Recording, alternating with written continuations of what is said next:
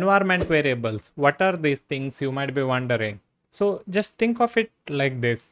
Whenever you are doing project, there are so many sensitive information like database credentials, email credentials probably, and if you are using something like Amazon S3 or some other services, then you will have secret keys of those things also.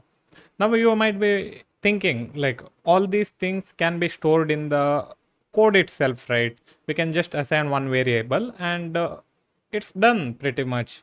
But the thing is, whenever we are using some sensitive information in the code base, that is your code, that time we need to store all these kind of sensitive things inside one file named as .env. Usually it will be .env, and generally it is called as environment variables. So what problem happens when you are not using environment variables? Whenever you are not using environment variables, you are risking of making sure all these credentials are available for anybody who has the code which you are using for your project. For example, imagine you are having one database and it will have a secret credential like username, password, and probably host name. So all these things, if you store it in the code file itself, that time when you are giving it to somebody else for review, let's say, that time you are giving the credential also with it. So using those credentials, they can get access to probably that particular project. But if you are using multiple projects on similar server or same database for multiple projects, they'll be having entire data of all those databases. So that's why the problem with not using environmental variable is codes are exposed everywhere. We'll discuss all these benefits in this video itself. Before understanding benefit of it, let's just try to understand what are the different types of environment variables.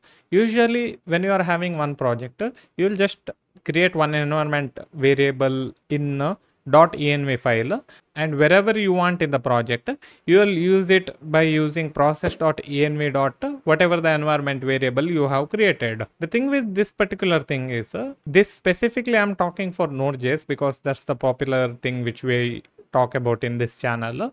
That's why .env in one node project will expose all these variable in a process.env. Whatever the environment variable you have created. Now Node.js knows that whatever is in the .env file, it will be used in as a environment variables. Usually environment variable will be passed to your application whenever you are running it using console.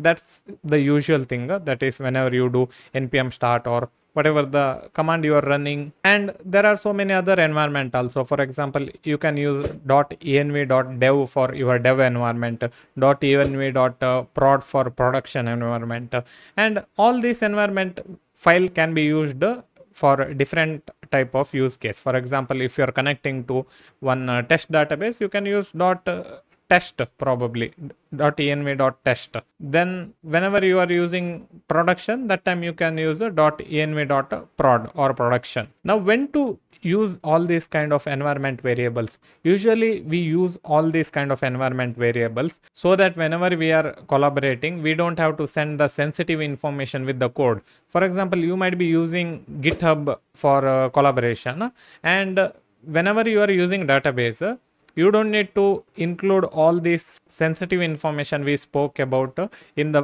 file itself. That's the code file itself. We can just create .env and it won't be pushed to the GitHub. It will be present in only in your laptop or computer you are using for development.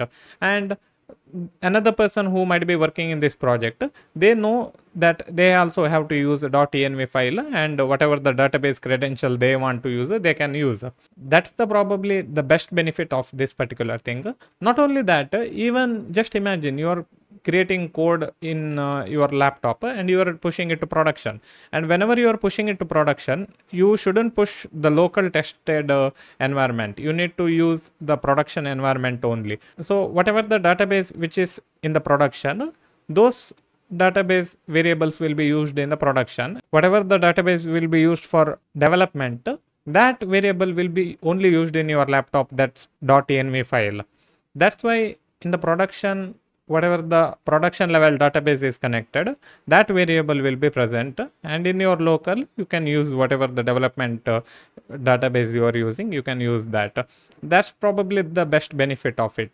Other than that, yeah, of course, whenever you are pushing it to GitHub, if it is public repository or GitHub gets compromised, that time also you need to make sure your environment variables are safe and secure. That's why GitHub provides a special place where you can store all these credentials, and if you use .env in other places of your project, it will get exposed whenever you are running it in probably GitHub code spaces or some other things which GitHub provides. So that's the biggest benefit out of it. Whenever you are using your local development environment, if it is very small project and you are just learning simple thing, then fine, directly put it in the code itself. But if you are building some real world application, then of course you need to use .env file, because it's easier and it's beneficial in the future.